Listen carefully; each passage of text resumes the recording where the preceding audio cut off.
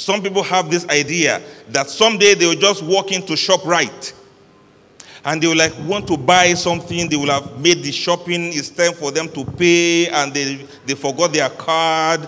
And this guy just walked up and said, "Assalamu alaikum. You forgot something?" I said, "Yes, actually I forgot." He will say, "Don't bother." And then the guy like pay with his own credit card. And when you stepped out, you discovered you had flat tire, and the guy said, "Don't worry, I'll call my boys to come and fix it for you." And the guy like, "Please, Bismillah, join me in this ride. I may be going the same direction you are going." And the guy like went to drop you at home and said, "I just returned from a journey. I'm actually based in UK. And here I am. I'm only here in Nigeria because I just feel I need to marry a Nigerian lady.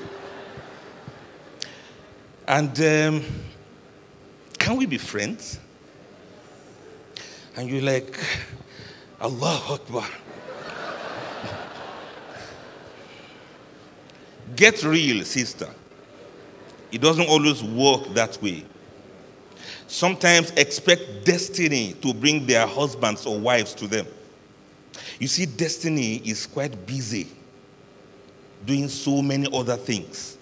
You've got the men you could marry, you've got the ladies you could marry, you attend the same programs all together, and you are still there making dua that Allah should show you who to marry. You got the Muslim lady. This one has, Allahu Akbar, this lady doesn't just walk, she flows. She's so pretty and beautiful. Butterflies will perch on her thinking she's a flower. She's got the deen. She's got the things that you need for the deen. And you are still there making dua. And while you are still there philosophizing and doing very long istikhara, one other brother will come around, grab her, and then you will be the first to be given the invitation card. And then on somebody else's wedding day, you begin to cry. Make up your mind. Sometimes it's your personal choice. Make up your mind. Don't expect things to be the way of your desire.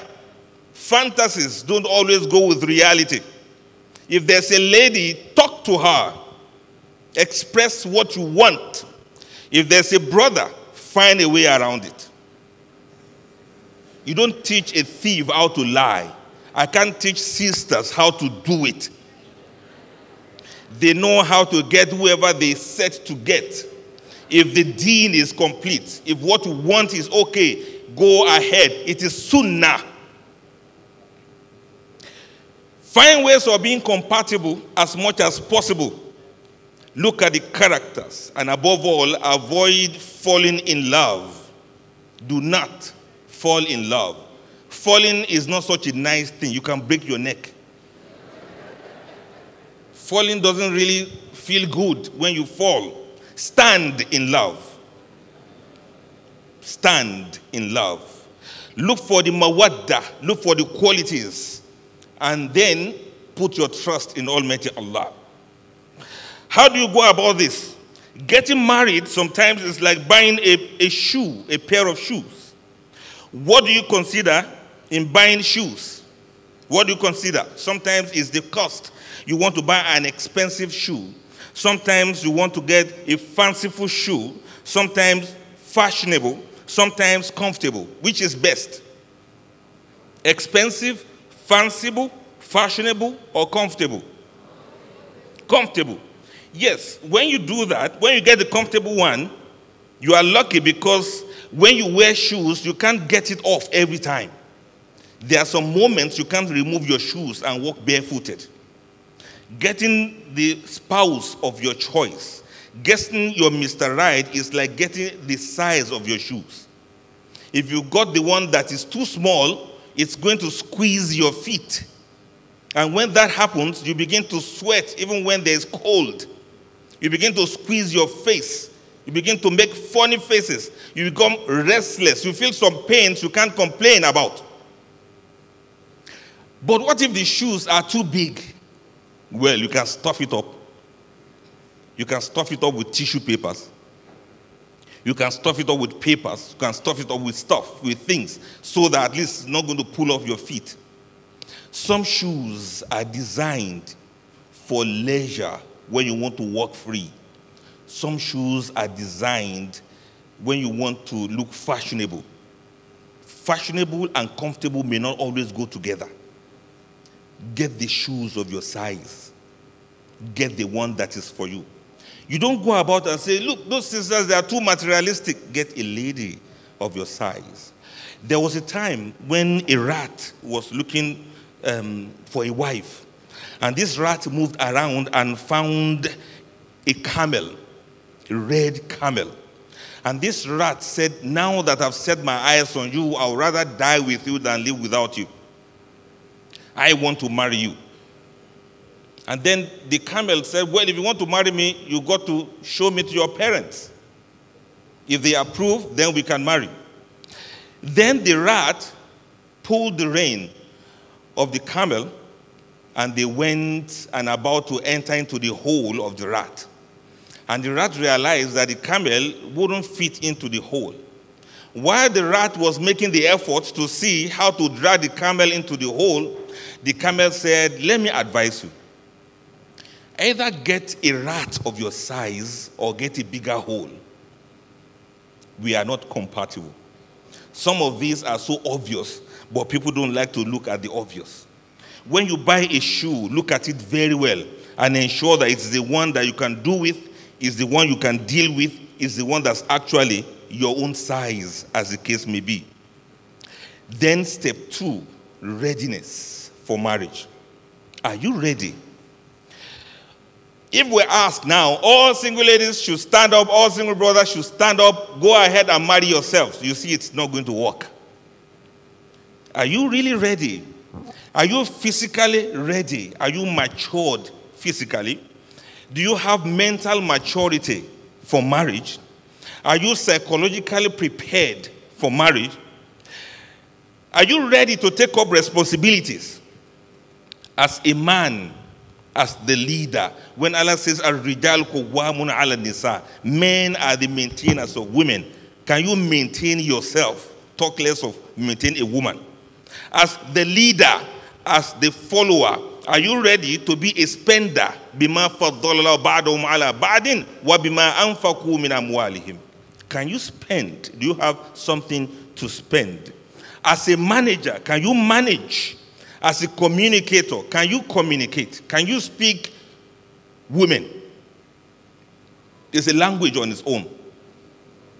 And can you speak men? Have you learned how to speak men? These are exceptionally important.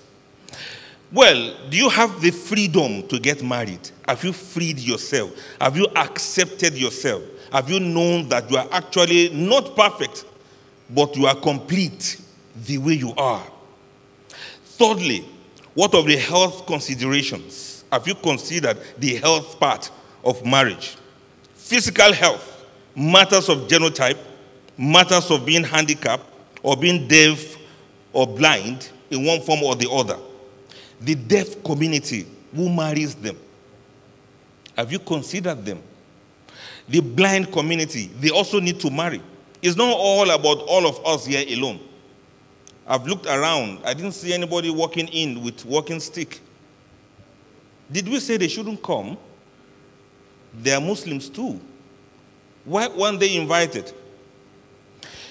He is doing this job because of those who may not hear what we say. But the ummah is much wider than that. Then, what of the mental health? I hope the person you want to marry is not a psychopath. Can a mad person marry? Can someone with Down syndrome marry? Can an autistic person marry? How will they get married? Are you going out with someone with the right aqidah? Are you trying to marry someone with the right perception of woman, the right perception of marriage, the right perception of life itself, the right perception of what it means to be a human being? Have you noticed some of the red flags that should make you to know that this is not the person you should marry? What are some of these red flags? You see, you've not married somebody yet and is never talking about your future. He's never bothered, never concerned about what happens to you in your future. Are you trying to marry somebody who is petty, somebody who is shallow, somebody who is not deep, somebody who only discusses surface things? Red flag. If you found somebody already, does he share the same core values as you do? Does he have the same life goals like yours? What of his deen? How does he do it? Does he attend programs like you do? Or he has only come to the program to take you out and that's all? Somebody who is not disciplined with the opposite sex. Somebody who cannot look away when he sees ladies. Or ladies who cannot keep their mouth shut when they see men. Hey, tell me, what kind of a person puts password on his phone? What kind of a man does that? And what kind of a woman reads somebody's messages?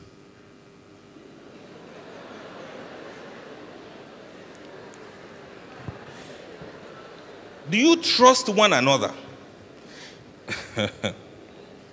I'm just wondering. You've not married somebody, he's already slapping you. Anything you say, pwah. And then when he does that, they say, oh, sister, sorry, what happened to you? She will say, I fell in the bathroom. You are covering up for him. He's already beating you. He's already going violent. And you still say you love him. You can see some of these red flags. Don't fall into it. You are speaking to somebody and the person is hanging the phone up on you. You've not even married yet. He's hanging off. He's walking away because he's angry. He's refusing to pick your calls for 3 days because he's angry. Watch it, sister. That's a very serious red flag there. You've not married someone and the person is shutting the door with a slam on you because he or she is angry.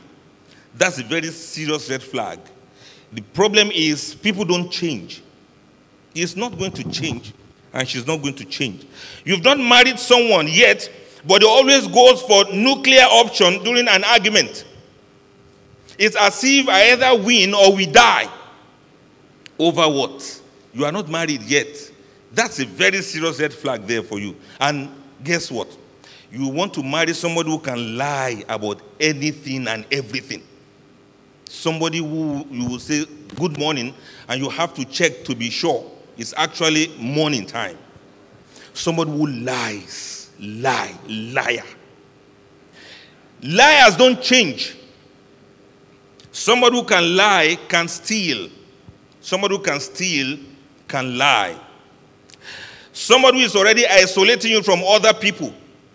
Somebody who is downplaying your accomplishments and your efforts. Somebody who is prone to malice. Somebody who will never compliment you.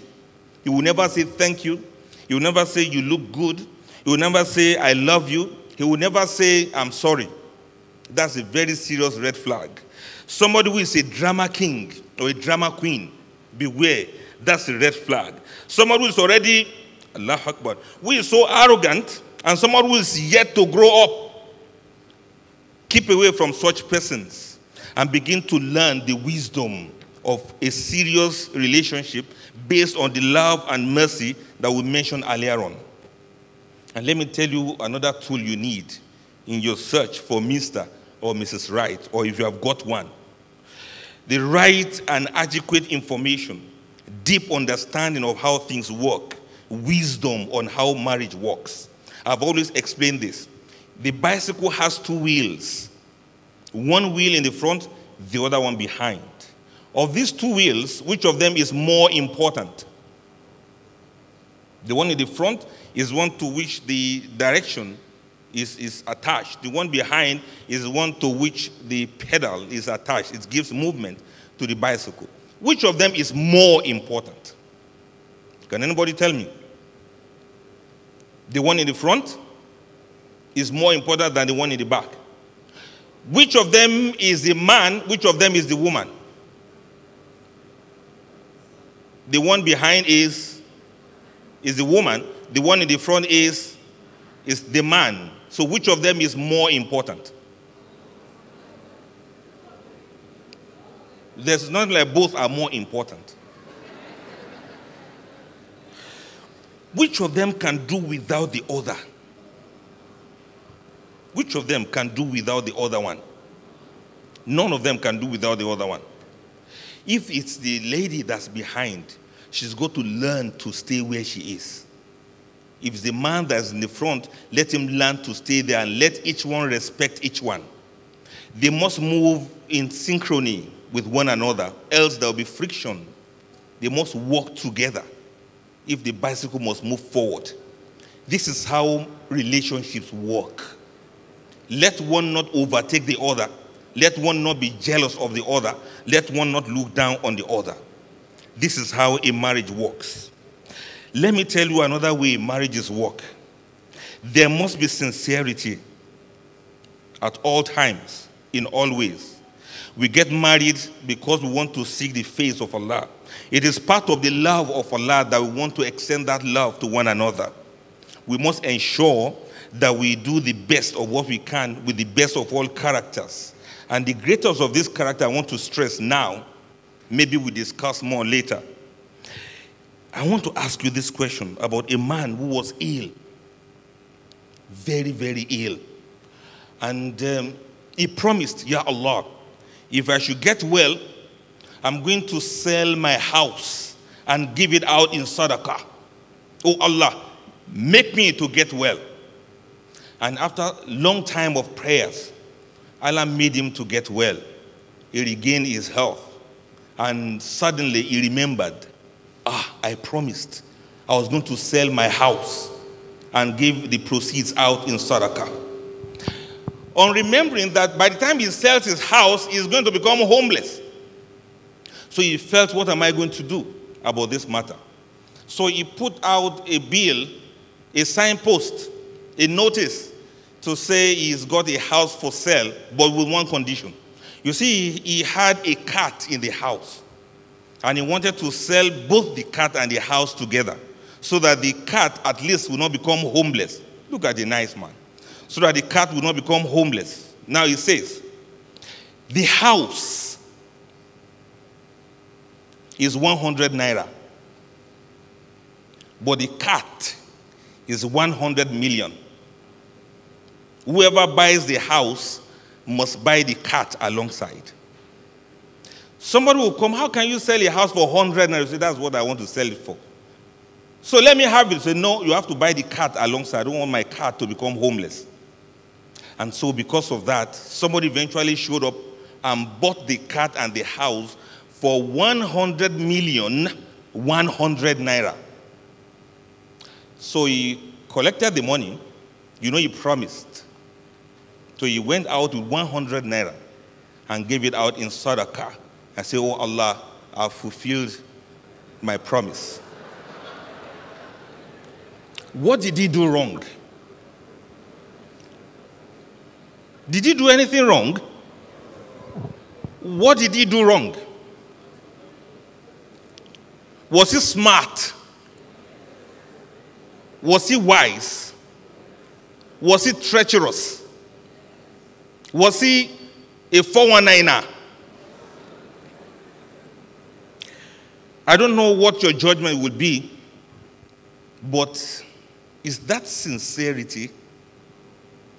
Is that how to be sincere? Is that how to be kind? If anyone cannot establish sincerity in their lives, then marrying such a person is dangerous. May Almighty Allah have mercy on us. Work on your sincerities, brothers and sisters. May Almighty Allah continue to ease our tasks. May Allah forgive our sins.